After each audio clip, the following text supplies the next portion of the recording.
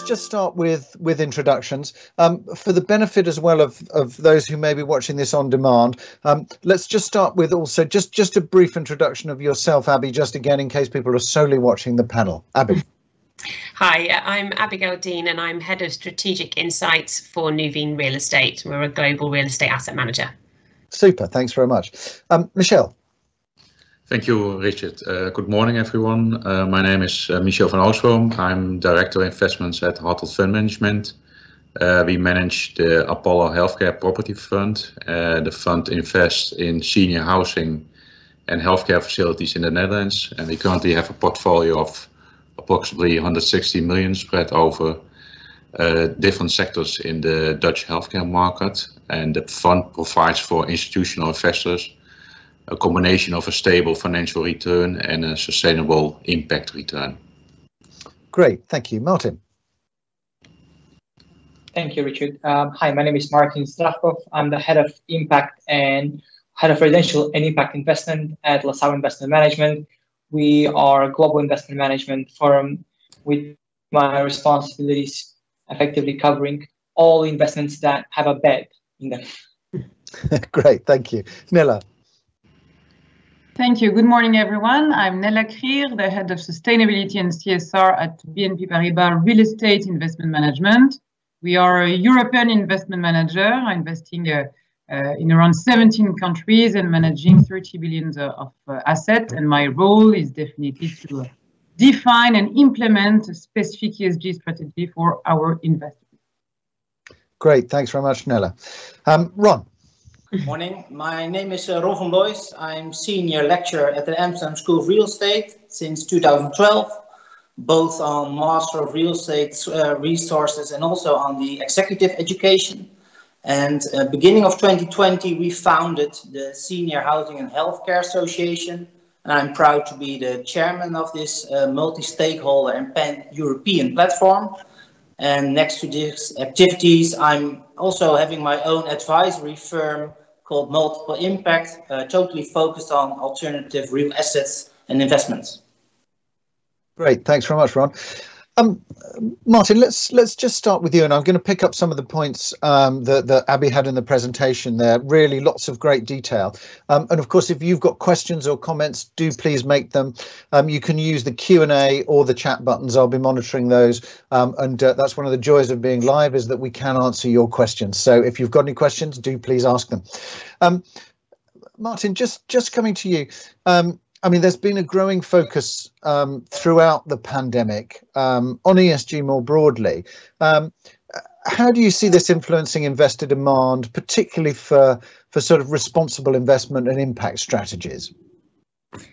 Yeah, excellent question. Thank you, Richard. And let me just start by saying, Abby, that was a fantastic presentation. Thank you very much for that. I think it's fair to say that ESG and responsible investment has shot up at the forefront of investors' considerations.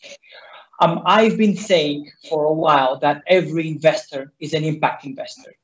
It's just some of them don't know what the impact is. And what the difference with the impact investing is, you actually, as Abby very eloquently said, you measure and you manage the impact of your investments. And I think that's really what has heightened the investors' demand during the pandemic, is just realizing how exactly are we contributing to a problem, or are we contributing to a solution?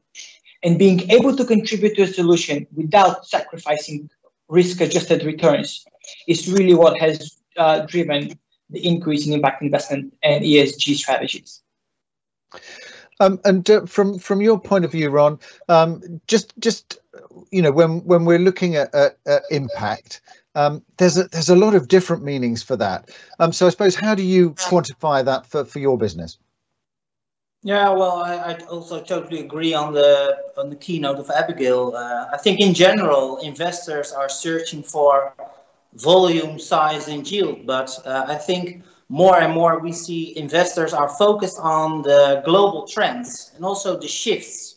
Because I think, for example, scarcity of resources, health and well-being, but also the aging demographics are very important trends where investors try to align their strategy on. And therefore also real estate investors are more and more focused on investing in senior housing, healthcare real estate, educational facilities, but also, for example, the life sciences. And I think it's indeed, it's going from matching on Paris Proof agreement, but also more and more on the social element. And I think one of the biggest challenges is to measure the impact and also to try to create a value chain between the user, the investor, and also the SDGs where we try to align on. And I think this is also where we have to cooperate more closely in the value chain of real estate. Okay, good. Nella, feel free to pick up any points that you want, and indeed all of the speakers, if you've got any points, do just jump in. But Nella, I mean, what do you see as driving this? I mean, I think there's kind of broad agreement that has been accelerated a bit by the pandemic, but are you seeing it driven more by regulation, more by demand from capital? What's your sense of what's driving this trend? Right. It's I think all of that. In the past, investors have been looking for performance, obviously, and it's still the case. But today, what we can see is that they're looking for a performance with purpose and definitely with impact. It's a differentiating factor. And it's a kind of triptych: regulation, investor demand, and obviously the convictions of the market.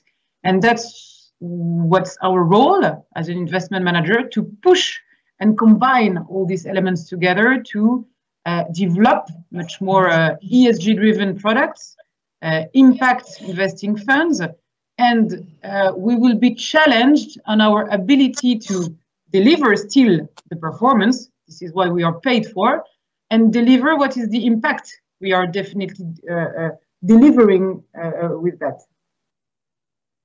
And one of the things that's been talked about, you know, in terms of ESG over the past while, is that actually this is just more marketing speak. We're not actually really doing anything. That this is about ticking boxes, not about the industry changing. Michel, do you think that this is now a sign that the industry is changing, this sort of focus not just on ESG but also impact as well? Yeah, I believe, Richard, that the industry is really changing. What we see is that investors in our fund, for example, really focus on the combination of financial return and social impact return. And I believe, especially with real assets, that's also really possible to achieve that. One of the big changes the last years that it's also possible to measure the social impact. I think that's really driving now the flow of capital to impact investments. So from your point of view, the measurement is a really key element of that. Yeah, I think that's a key element, and it's also, to be honest, a challenge. It's possible to establish a framework for which groups you want to achieve the social impact, and it's also possible to define the indicators which you measure on, but really measuring, that's still challenging. As for example, with affordable housing, it's possible, but if you go to indicators which we do like satisfaction, it's more complex, and also complex to compare it with your competitors. Okay, and Martin, do you see this? I mean, I suppose, how do you see this measurement of ESG, particularly in that sense? How much of a challenge is I suppose measurement, and is this a kind of evolving situation where it's gradually improving over time? What's the position there? Yeah, absolutely. I think if we look back probably about 5 to 7 to 10 years, measuring the E was hard, and now measuring the E is easy. Well, it's much easier. It's not necessarily easy. You still have a number of tenants who are saying, I just signed a 20-year full repairing and insuring, please. Why would I give you that information? Just kind of get out of my sight, you know, like almost wanting that absentee landlord. However, we are seeing that a lot of investment managers, and I'm sure Nella and Abby and Michel would actually be able to say that, to confirm that, is like we actually want to be measuring the E. And I think the next stage is actually measuring the S. And to quote one of my professors from university, whatever gets measured gets managed. In order for us to manage it, we first need to start measuring. And I think there is a lot of work, there's a lot of very interesting insights that are being derived from measuring the E. The fact that we know nowadays that 40% of carbon emissions come from the built environment. It's massive. If we're looking to achieve net zero carbon, we have to start with the built environment. And equally, if we want to make a positive societal contribution, we have to start measuring the S and then managing these outcomes. And I wanted to pick up with you, Abby, just that point of intentionality. I suppose, how key is that? Is that the real differentiator between what might be an ESG strategy and what is an impact strategy? Yeah, I think it is, and I think, you know, you asked about how has the industry changed, and how is this more than just marketing, and I do think that intentionality piece is really important, because it stops that E or S piece from just being incidental and just being a positive impact that happens to happen on the side, and we'll maximise it a bit. If you've got intentionality, then actually the whole strategy has to be built around delivering that, and every investment decision that you make has to return to that environmental or social objective. So I think the intentionality piece gives a completely different perspective than just incorporating ESG in. And I think incorporating ESG across mainstream investment is great and positive, and the industry has come a long way doing that. But for those investors that do want to have extra purpose and go that extra step, then that's the key with impact investing, that it can do, the intentionality piece means that it's a transformative investment, and that every decision is really rooted in delivering that positive impact as well as the return.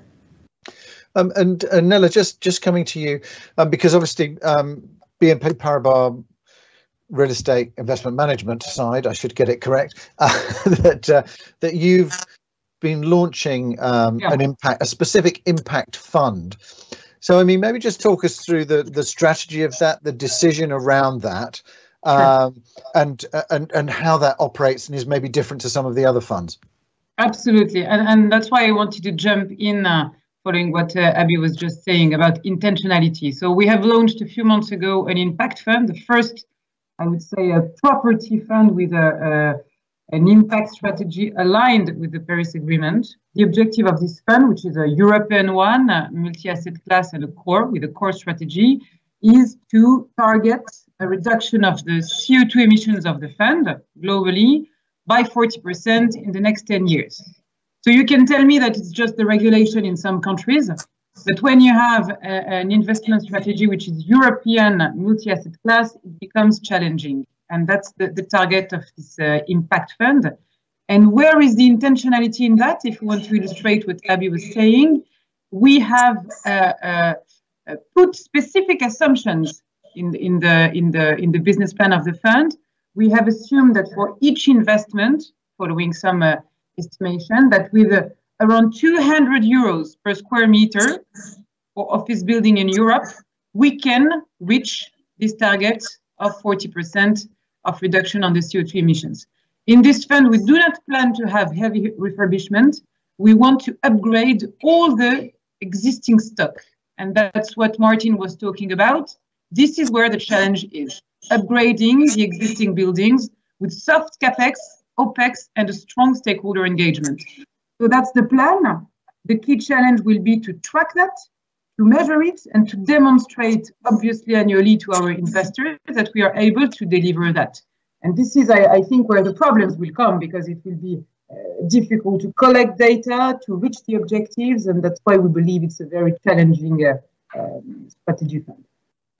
Okay, no, that's interesting. And this is to anybody really, but in terms of the in terms of those challenges of reporting, measurement, benchmarks. I mean, I think it was interesting, Martin, that you said there that that's at least there or significantly there in terms of carbon, but not necessarily some of the other sides. How important are benchmarks moving forward for actually pushing this, pushing the impact side further? I mean, Ron, from your point of view at the SHHA, I know that that's an area that you're very keen, that sort of benchmarking side, so that then we can push that forward. So do you see this sort of research element as a critical part? Well, absolutely, because I think when we have data, we can compare also asset classes, we can compare performances. But I also think we need data to make a crossover towards valuation. And I think valuation is the most critical part in terms of measurement, because I totally agree with Nella, told before, when we have an existing stock and it's outdated, we could have a valuation before and after. And I think the most important is whether we will invest in existing stock and where we can make an upside on the valuation side. And therefore, in terms of benchmarking, both on the ESG elements, but also on valuation, we need to create this insight, whether it's a viable business case. And indeed, whether it's on social, on senior housing or healthcare, on more housing asset classes, I think in general we need this data for the capital providers. So I think this is quite a crucial element, the valuation side. And Michel, it was interesting, Abby's slide there about the relative elements of return, both in terms of the impact return and the financial return. When you're looking at that, how do you see that? I mean, do you see it as that there's, you're sacrificing in some way financial return in order to be able to have the social return? Because that's obviously one of the concerns that a lot of people have is, aren't we just simply sacrificing returns here? Well, I believe that that's an outdated thought. We strongly believe that social return drives financial return. And for example, if you look at our business, we are investing in healthcare properties in the Netherlands. If we are able to achieve a higher social return, for example, higher satisfaction rates with our residents or healthcare workers, we strongly believe that that will increase the occupancy of our properties and therefore drive financial return. So we don't see that as pushing down financial return, not at all. And Martin, how do you see that? I completely agree with what Michel is saying. I think that's very much an outdated concept of having to sacrifice returns, and I would argue that over the long period, and there were actually quite a few studies that over the long period, impact style and ESG style strategies actually outperform. So the very core nature of impact strategy is that you're targeting a specific problem, which is less transient than a commercial fad or fashion. And I think that intransience of the problem, such as what Nella was describing in their actually fund, reduction of the carbon emission, that's not going to happen. I mean, even if Nella's fund reaches 10 billion, it's still not going to be enough to kind of get us to the carbon neutral position that we want. So we are all invested in the success of these impact strategies. And because of the size and the non-transience of the problems that impact strategies address, over the long term, these are very stable, predictable propositions from an investment standpoint. Okay, good. I wanted to just pick up a little bit on some of the sort of sectors that fit naturally with this, and you highlighted them a little bit. Abby, but let's drill down a bit into that. I mean, how much of this is city transformation? How much of this is looking at specific assets like life sciences, like healthcare? What naturally sits into this area? And that's for anybody, really.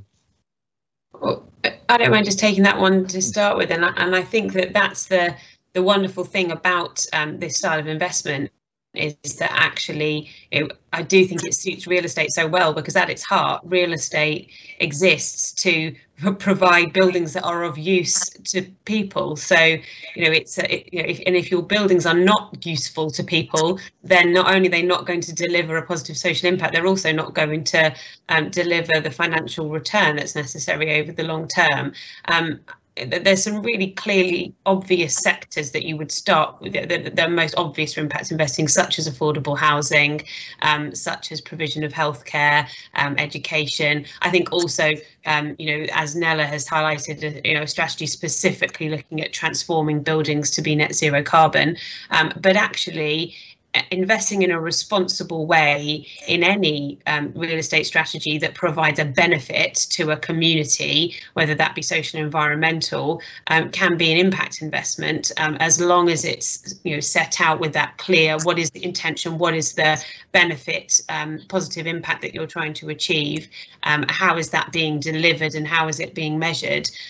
So that's why real estate and other real assets suit the impact investing style so well, because a building at its heart has to deliver a socially useful purpose, or it's not going to have a future.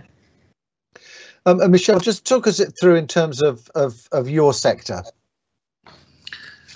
What do you mean, Richard?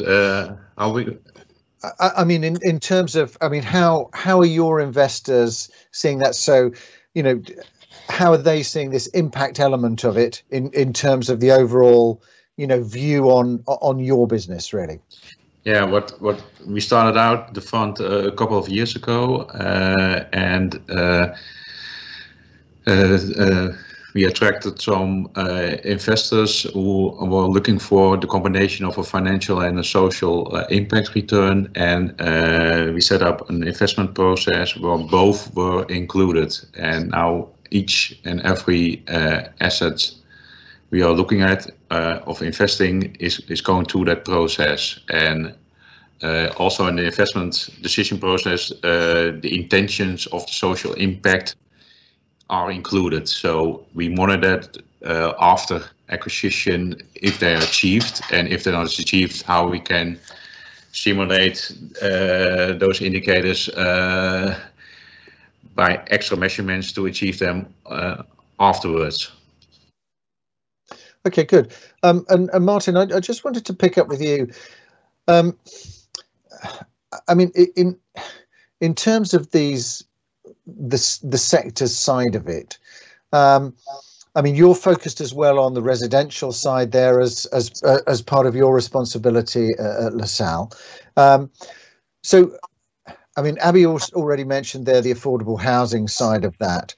So, how does that work with your strategy, and how do you deal with issues like Abby mentioned there, which is about how do you ensure what's going to happen with those assets next and those kinds of things, that they're not sold on to somebody else?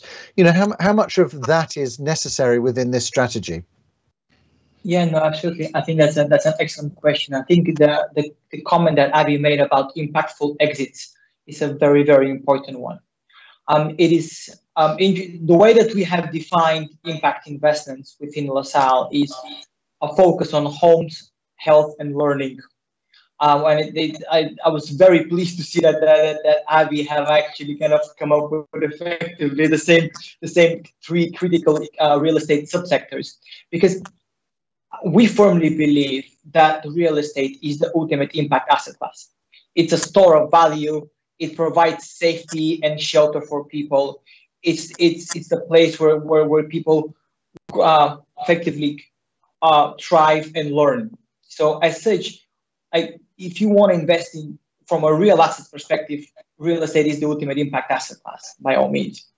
I think we are very much focused on measuring the intentionally going into the investments and then also measuring the impact of this investment. I think, and then equally that impactful exit is a critical piece for us. We don't want to provide affordable housing. Back to the example that we've been discussing this morning. We don't want to provide affordable housing for a limited number of years. Effectively, get on a planning gain policy that we can flip on in 3 to 5 years. For us, impact investing is a long-term proposition, and it's a long-term income-driven risk-adjusted returns. And in order to achieve that, we need to be mindful of the impactful exit as well. Which can fit to any asset class, I believe. I mean, as long as you define a specific objective of impact investing, it can fit to office, residential, healthcare, whatever. So we should not limit, I think, the impact investing area. On the opposite, we have to broaden it, absolutely. Well, that's an interesting point, Nella. And in that sense, how do we broaden it beyond those? I mean, I can see the ones that have a positive impact, but how would you define things? I mean, if you're in logistics or in, I can see it for infrastructure, for example. How do we broaden it? I mean, does it mean that all assets are potentially available to this kind of approach? I strongly believe that, yes. By asset class, there are specific ESG angles that could be pushed and that could be strengthened. For residential, it can be something. For logistics, anything or something else. So that's why we have to screen and try to fit that to the different investment strategy of our portfolio and propose it to our investors. So yes, I think so. Yeah, I also believe that. I think that what we are looking at healthcare, but I think you can border that on all sectors, is we're looking at to achieve an impact for residents, for people working in our buildings, and for the neighborhood. So I believe you can also do that for offices, for retail, logistics, any kind of real asset. Yeah, I really agree with that as well. I mean, I think if you look at, for example, setting aside a proportion of a building for a more affordable rents for tenants who are providing social value, if you look at job creation and particularly good job creation, so those earning a living wage, if both indirectly through tenants but also directly people employed in the building that to clean or security or that kind of thing. For logistics, if you're looking at investing in the infrastructure around green vehicle charging and renewable energy, you can see with each asset class there are some clear areas that you can focus on to have a positive environmental and social impact within that asset class. So I completely agree with Nella that this works across all real estate asset classes. It's just about identifying what are the specific positive impacts you want to have within each of those and how can they be delivered. So do we see this as a way that in fact real estate can kind of help lead this transformation? Yeah, maybe Richard, one additional remark also from a research perspective, because I think we see a shift from nice to have to must haves. And I think in general, when you look from an investor perspective, it's also a bit of the ball game of correlation. So which asset class correlates to each other? And I think investors are more and more searching for asset classes with a low correlation on the economic cycles. And therefore, you see a shift towards senior housing, long-term nursing homes, when we speak about healthcare real estate, the educational facilities, so both the core real estate, but also student housing. And I think life sciences also may be driven by the COVID pandemic. So we are searching for resilient asset classes, but also from a investor perspective, where is the correlation? So when we have an investment portfolio, are we future-proof? And I think this is also what drives sometimes the strategy of investors to focus on different asset classes. No, I completely agree with that. Sorry, Richard. With what Ron was saying, I think if you are a core/core plus investor in any asset class across the real estate, you can set up, as Nella and Abby and help impact specific targets for each subsector. And effectively, my strong view is that if you are a long-term buy and hold investor in real estate, you have to be targeting positive impact, because that's effectively what delivers the resilience of the income and the resilience of the real estate. Yes, if we go back a few years ago, environmental certification were not mainstream. Today, it's kind of mainstream. So I think impact investing will become mainstream in the future, because it's the only key and only solution to, especially on the E part, environmental part, to achieve the global objective. I remind you that the global objective is to limit the global warming. So it's essential to work on social and governance topics, but we have to limit the global temperature. So we have to work on the existing stock. So all what we call today an impact investing strategy will become obviously a mainstream strategy in a few years, and it has to. But maybe also a bit critical remark, because I think in the last 5 years, we see on the environmental side that occupiers are able to pay more rent when we have outperformance on BREEAM, for example. And of course, that's also related to the valuation of real estate. So when you have higher rental levels, or when you have a lower occupancy grade, the valuation of an asset is more higher. But I think the social side is still difficult. That also was one of the remarks of Michel. It's still difficult when you have a social impact. Where is the outcome of your investment? So when we have maybe a better living environment for people with dementia, you should see it on the rental level of your occupancy, or you can see it on the yield side. And I think this is still a critical element, because valuation of the S is still, it's not common. So that's also my question to you. What's your perspective on the valuation side? Because I'm not really positive on the S and the valuation. Yes, no, I tend to agree, but if I can be more critical, I don't believe that the environmental part is correctly and properly assessed in the valuation and all the valuation, for a very simple reason. It's because 90% of the stock is not certified and not really compliant with a high efficient area. So it's not in our interest or in anyone's interest to decrease the value of that. But I agree also that the challenge will be to much more integrate the social party in the valuation. But let's be careful. It's difficult to address all the topics at the same time anyway. Yeah, if I may add, I think it's actually a very interesting discussion, and I'm really enjoying it. I think the S part is you have to look at it from different perspectives.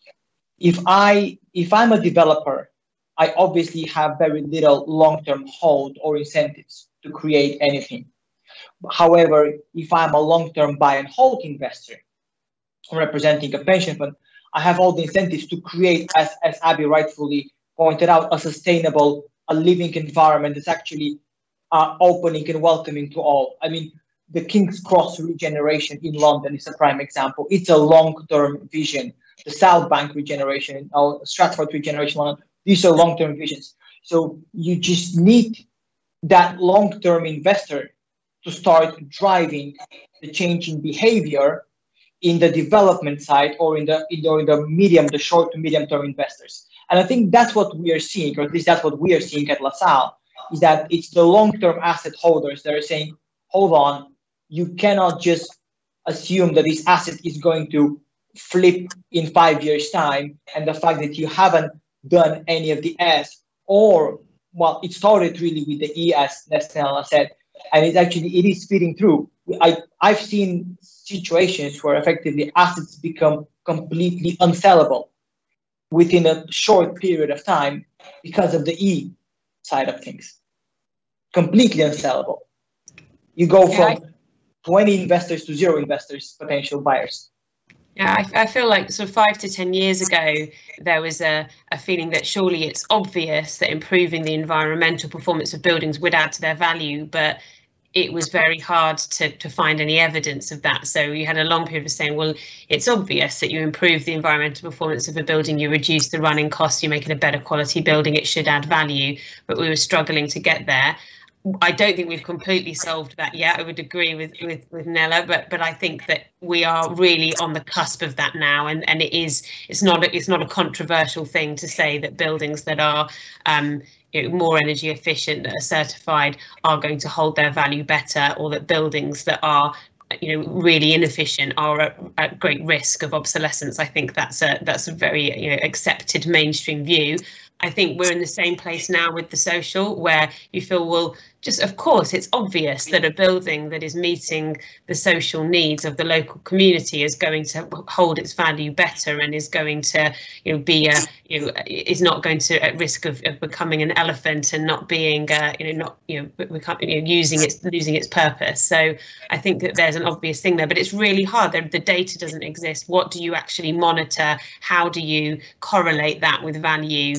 We're definitely long at the point where we're just starting to gather that information, and hopefully those proof points will start to emerge. But as a long-term investor, I think can make that conviction call and say, well, we believe that by investing responsibly and by focusing on the social value, that will protect the value of our buildings. We don't necessarily need to see all the proof yet. It feels like the right kind of call, and we believe that that data will start to emerge in the next few years.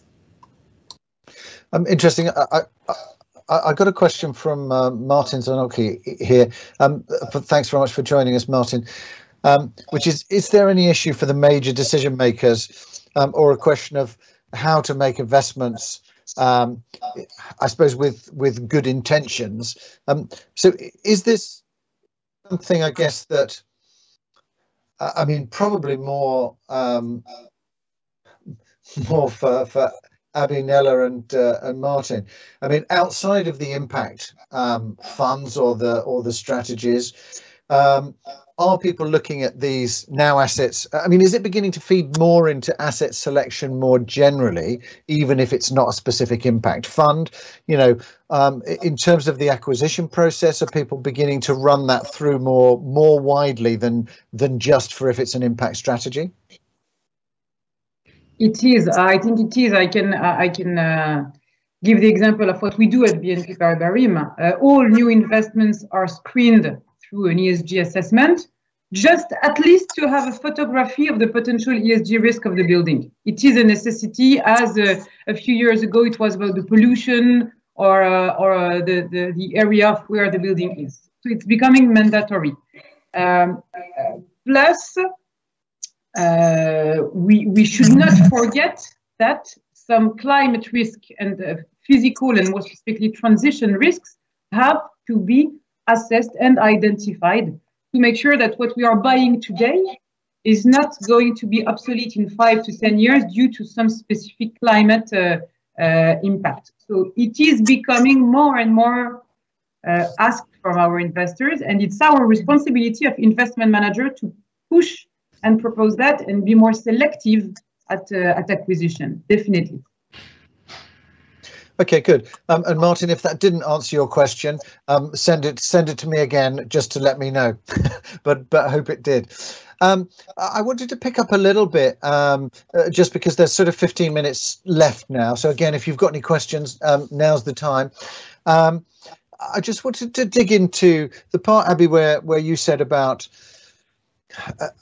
I suppose how it might influence different areas, and particularly the exit strategy, but also the asset management strategy. I mean, so do we now have to think far more about, areas like tenant selection, supplier selection? Is this something that we have to live as an investor, and look at all of those areas? Does it matter, for example, what your tenant is doing in your building? Yeah, I think it does require a much more active asset management role. This type of investment, you do have to be a much more involved landlord and steward of the building. So yes, it certainly for a specific impact strategy, tenant selection is key. And there are certain types of tenants that you probably or certainly would screen out, but more positively, working with tenants to deliver positive environmental and social impact will be at the heart of a successful impact strategy. So I think it is about, it's not just about what kind of buildings you buy, it's about how you manage those buildings, what you do with those buildings, and continually coming back to that as well, particularly with this long-term perspective about looking at, well, what is the right long-term investment strategy for this asset? How do we adapt it to make sure that it's meeting both from an environmental and social perspective the needs of the area it's in, and how do we engage with both the tenants and the local community to take that on board? So it does require a more active approach than maybe has been standard to date. And will that mean an adjustment? I mean, Martin, when you're talking to the asset management side, for example, does that mean a real adjustment in their way of thinking? It does, actually, it does. It means that effectively almost every type of real estate becomes operational real estate.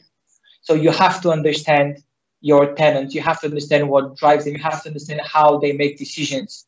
So I think that's for me, that's kind of the real change in terms of the asset management thinking. And it's interesting because in the operational real estate, for example, in residential, that's been the bread and butter of how residential has been operated.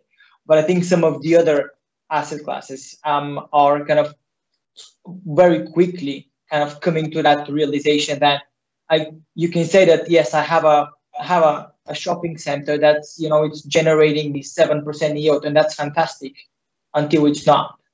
And then you kind of have to get into the operational more effectively, like who's going to step into that into the shoes, how do you actually change it, how do you reposition it very, very quickly. So being on the operational side is, for me, it's a really exciting place to be in order to drive change, and both on the environmental, the social, and the governance side. Okay, good. And I just wanted to pick up in terms of, I guess the main strategy is to deliver the social benefits and financial returns.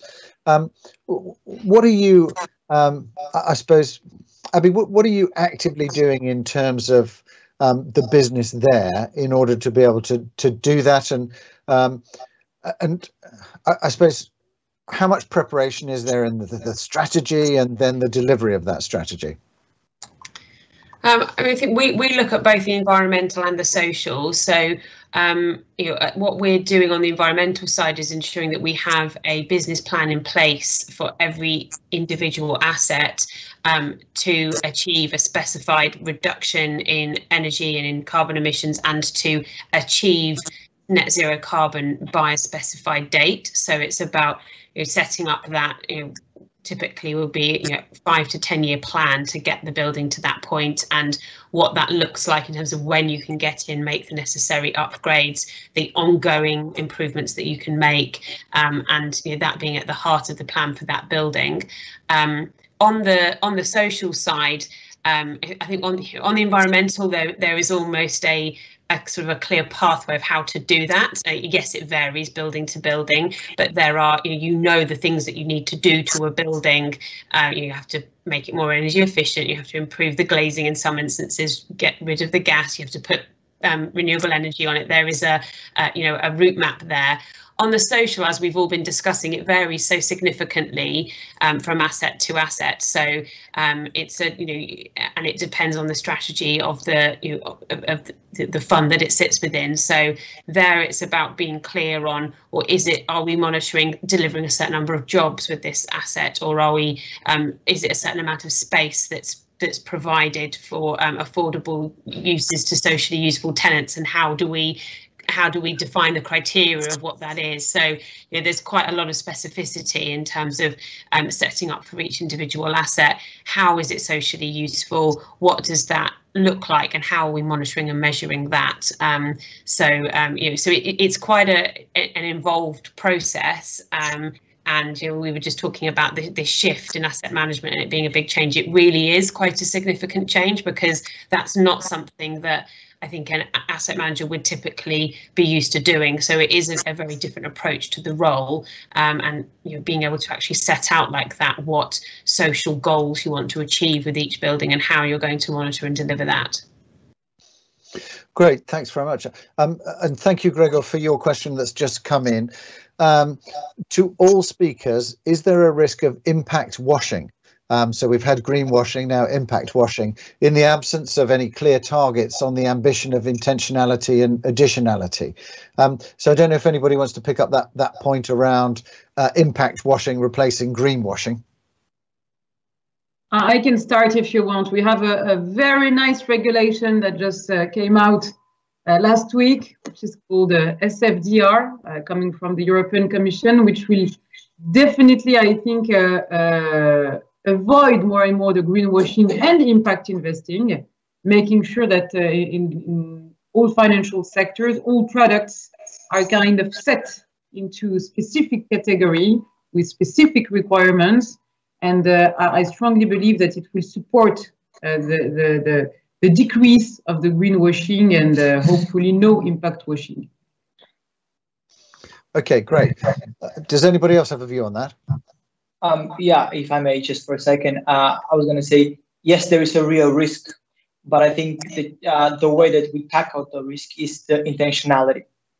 So if you try to retrofit an impact strategy into a vehicle or into a strategy that it was not intentionally set from the very beginning to deliver positive impact, then I think you have a higher risk of impact washing. If the vehicle was set and has very clear goals, whatever the goals are, then I think the risk is significantly lower. Okay, good. Quick question for you, Ron, actually, that's come in from Martin, which is, how do you test the degree of social impact created and how much beneficiaries sustainably benefited the senior housing investment from different asset classes? I read that dreadfully, Martin. I'm terribly sorry about that. So, Ron, I suppose just that's a question, again, a bit about that measurement side, I suppose. How did you test that in the social housing side? Yeah, well, I think it's the $1 million question. So on one hand, I think when we have enough competitors, we see the competitive it will level. So when we, but I think you see it on the deal flow maybe, and therefore also coming back to the valuation, when we see emerging markets with high yields, and when we see entering new competitors, we see a yield compression. So I think going back to regular economic cycles, it always takes time when you have a mature asset class or mature asset market. So therefore, I also believe when investors nowadays are focused on senior living, we see more and more pan-European strategies where they try to invest in mature markets, but also explore new markets like the CEE, the Nordics, or Italy, for example. So that's also, I think, one of the benefits of real estate. There's always an economic market principle where we can fall back on. And that's also, I think, my reaction on the impact washing question. I think when we have enough competitors, clients can choose, and I think when we have some regulations, I think the regulations were positive on the environmental side. So when we have the Paris Agreement, you should focus on. So it's really a kick-out criteria, and I think we also need this on the S side.